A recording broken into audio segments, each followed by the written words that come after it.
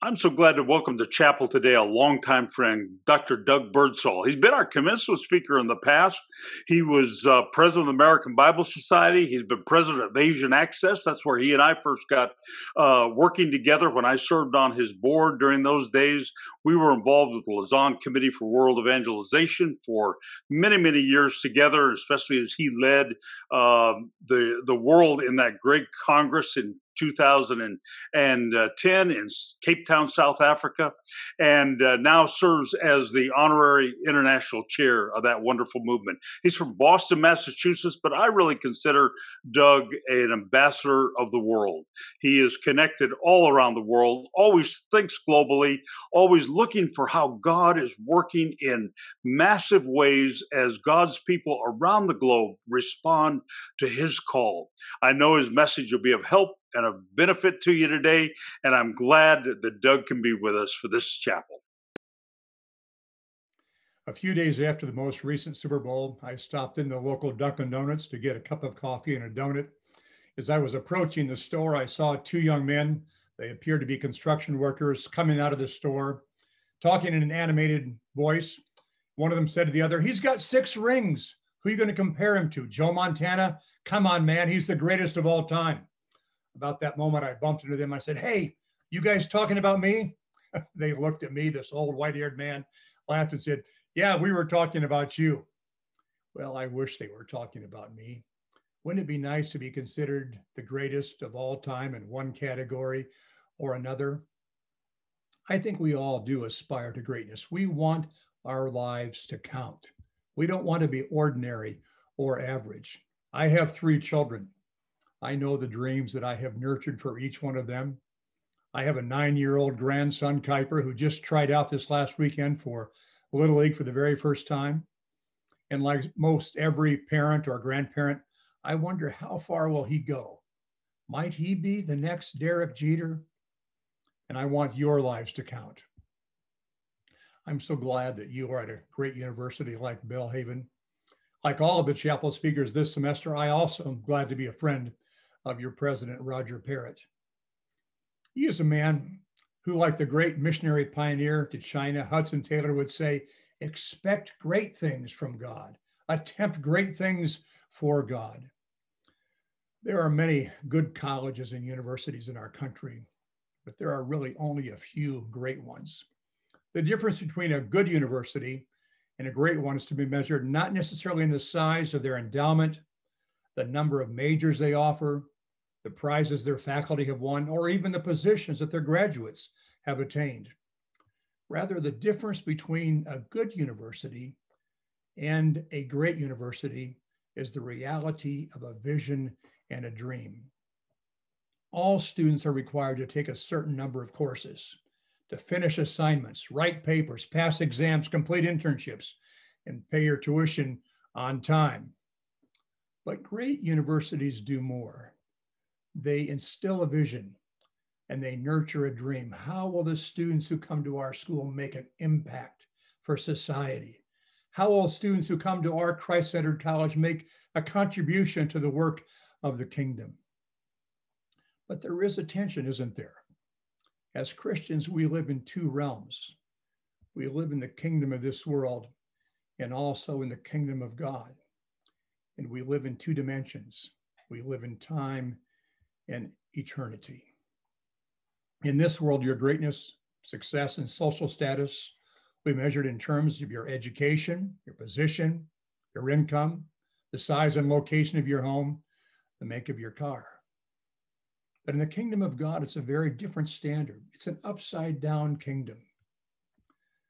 What I am sharing with you this morning, friends, grows out of my own experience, my own encounter with God and with the Word of God when I was a student. It was during my final year in seminary that as I was preparing to be a pastor, a person who was a son of a pastor, a person who loved the local church, that God met me in a very powerful and unforgettable way. Even though I wanted to serve God, I still entertained ambitions to be the pastor of a church that would also meet the this worldly standards of success by virtue of its size and by virtue of my reputation and place in society. But I came to realize that I must determine whether I was going to try to build a great career in which I would make a name for myself, or if I would abandon myself to the cause of Christ in pursuit of the glory of his great name. That encounter with God and with the scriptures changed the entire trajectory of my life. So it happened that God redirected us to missionary service in Japan, where we worked for 20 years. My father, who was himself a pastor, had reservations about that decision. He didn't think it was a great career move to start out in a country where there was so little response to the gospel, or to join a small mission organization that so few people had heard of. But I told my father, who I loved and who I wanted to please, that I knew that my wife, Jeannie, and I were called. I told him I wanted to be willing to spend my life in obscurity on the backside of Japan, if that's what God had for us. But I also wanted to be prepared to assume a more expansive responsibility, if that was what God might have for us. I have served in both capacities, and it's all the same. It's in the service to him and for him. And so, as a man who started college 50 years ago, I want to talk with you today about some of the things that I've learned about greatness in God's kingdom. I was pleased to learn that the vision statement of Belhaven University is to prepare students academically and socially to serve Christ Jesus and their careers in human relationships and the world of ideas. You are being trained to be servants of Jesus Christ in all the spheres of your life. This is a distinctly Christian perspective on education and on the purpose of your life. As we consider the nature of true greatness, let's look to Scripture. I want to read from Matthew chapter 20 and verses 20 to 28. Matthew writes, "Then the mother of Zebedee's sons came to Jesus with her sons, and kneeling down asked a favor of him," that is Jesus. "What is it you want?" Jesus asked. She said, "Grant that one of these two sons of mine may sit at your right, and the other at your left in your kingdom." Now, the gospel writer Matthew is talking about James and John. They were the sons of Zebedee. James and John were part of the inner circle of the disciples. And so if anyone should have understood the kingdom that Jesus had come to establish, it would have been these two. The setting for this encounter takes place in the third year of Jesus' ministry. In the very next chapter of Matthew's gospel, chapter 21, we read of the triumphal entry into Jerusalem. It's Holy Week. And these two guys still haven't grasped the essence of Jesus' mission. James and John got their mother to come to Jesus to make a request on their behalf. I want my sons to have the positions of greatest privilege, prestige, power, and recognition. I want them seated right next to you on your left and on your right. I want my boys to be great. On the one hand, I find this to be disgusting. It's arrogant and presumptuous. But on the other hand, when I look into my own heart and see my own motives, I realize that I too am too much like James and John. Now let's look at how Jesus responded. Verse 22. "You don't know what you're asking," Jesus said to them. "Can you drink the cup I am going to drink?" "We can," they answered. Jesus said to them, "You will indeed drink from my cup, but to sit at my right or left is not for me to grant. These places belong to those for whom they have been prepared by my Father." Now, what Jesus is saying essentially is this: James and John, you don't understand.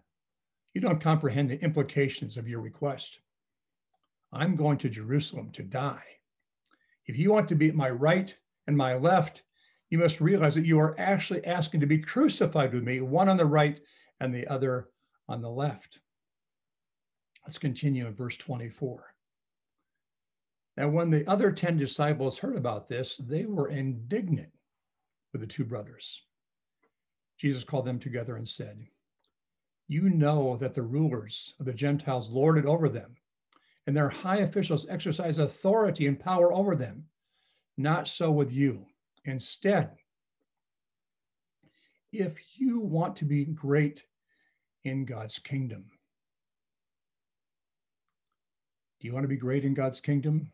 Jesus is asking them. Jesus is asking us. Now the disciples are all leaning in. Of course, they want to be great. What's the key? What's the secret they want to know?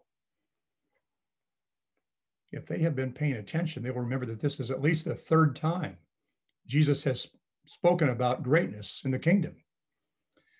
In chapter 5 of Matthew's gospel, Jesus is talking about the law and the prophets. And he said, I have not come to abolish them, but to fulfill them. And then he says, but whoever practices and teaches these commands will be called great in the kingdom of heaven. One mark of greatness in the kingdom is living a life in accordance with the teachings of Scripture. It's a matter of obedience. I'm so grateful that every year since Dr. Parrott has been the president of Belhaven, he has chosen a scripture to be the verse of the year. I was at his installation 26 years ago in 1995, and I remember the first verse that he chose. And I have been following each year. Recently, he sent me a list of all of them. A foundation for your life. Get your instruction from the Bible. Jesus taught about greatness a second time in Matthew 18, verse 18. At that time, the disciples came to Jesus and asked, who then is the greatest in the kingdom of heaven?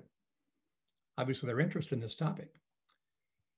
Jesus called a little child to him and placed the child among them. And he said, truly, I tell you, unless you change and become like little children, you will never enter the kingdom of heaven. Therefore, whoever takes the lowly position of this child is the greatest in the kingdom of heaven. Get the point? Greatness is seen in the form of childlike faith and humility. And then this third time, Jesus said, if you want to be great in God's kingdom, learn to be the servant of all. And then Jesus adds, the Son of Man came not to be served, but to serve, your university motto, and to give his life a ransom for many. Friends, learn this lesson while you are young, and you will build your life upon the rock-solid foundations of Jesus' own authoritative words. In his book, The Road to Character, the New York Times columnist David Brooks speaks to matters that are relevant to this discussion as we think about greatness in this world and greatness in the kingdom. David Brooks writes, it occurred to me that there were two sets of virtues, the resume virtues and the eulogy virtues. The resume virtues are the skills you bring to the marketplace. The eulogy virtues are the ones that are talked about at your funeral, whether you are kind, brave, honest, or faithful. Were you capable of deep love? We all know the eulogy virtues are more important than the resume ones. But our culture and our educational systems spend more time teaching the skills and strategies you need for career success than the qualities you need to radiate that sort of inner light. Many of us are clear on how to build an external career than how to build inner character. Well, we do learn how to build inner character, and that comes from God's word, from Jesus himself. What we are talking about today has to do with the development of Christ-like character as matters for our resume and our career, as well as for our eulogy, but far more importantly, for eternity. Friends, I want you to be great in God's kingdom. I want you to obey and imitate Jesus. The question is not about being the greatest of all time.